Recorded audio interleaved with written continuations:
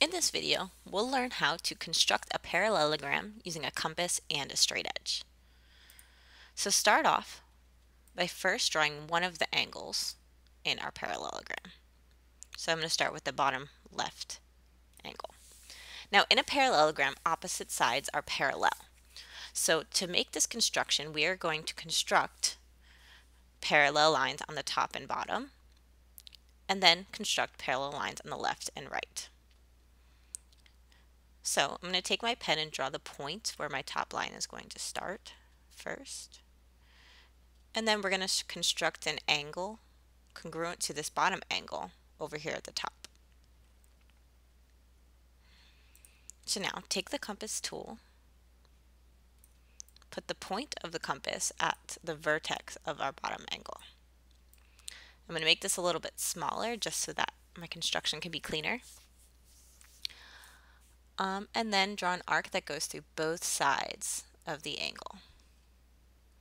Now since we're copying the angle, we're going to do the exact same thing at this point on the top. And since we don't have a bottom line yet, we're just going to imagine that it's there. But we have to make sure it does go through the top side. The next thing we're going to do is take the point of the compass and put it back on our bottom angle. And then we're going to use this to measure the distance from this intersection to the other intersection. So let's put that right there on that intersection point. Now that we've measured that distance, we can copy that distance onto the top angle.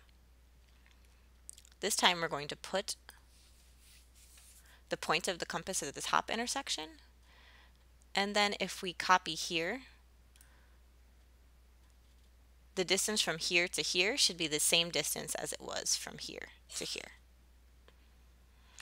Now that we have this intersection point, we can take our straight edge, in this app it's a pencil, and draw a line from the point that we drew to the intersection of those two arcs.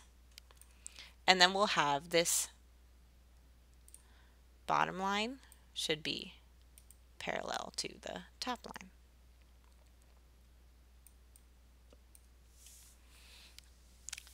All right, now that we've done this, we also need this line to be parallel to whatever line we draw over here.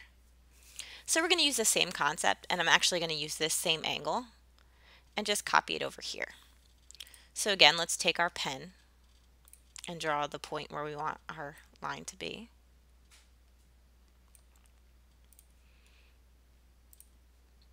Take the compass tool, put it on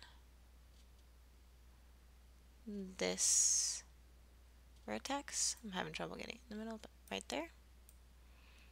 And then let's copy this arc. I'm going to use the same exact one just to make it a little bit simpler construction. And let's copy that arc over here as well. Okay. Then take the point of our compass and put it on one of these intersections. I'm going to put it on the bottom one. Copy the distance from the top intersection to the bottom intersection. Then take the point of the compass. Without changing the compass setting, we're going to go ahead and copy that again. Okay, and where these two arcs intersect, that's where we need to draw our line. So start from the point and make it go through that intersection point. Okay, now since we copied this angle over here, that means that this line is going to be parallel to this line. And now we have a construction of a parallelogram.